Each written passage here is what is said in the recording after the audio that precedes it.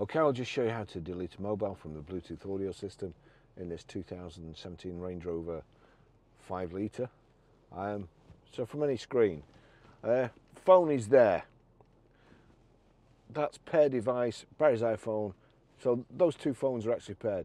We don't want to go there. What we need to do is go to settings. So the two cogs there brings up settings. You've got phone settings. Click on phone settings. Settings for all phones and Bluetooth settings. Onto Bluetooth settings.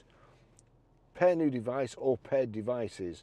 You've also got forget all devices there, so you can wipe everything out there. If you want to wipe an individual one out, then paired devices. God, fingers, there you go. Barry's iPhone 15 Pro, John's phone, connect. Again, I don't want to connect, but click on there. It brings up a new menu, audio, phone. So if your audio's not playing, do the same thing. Make sure there's a tick in there. You've got off, on, primary phone, or forget device. That's it gone.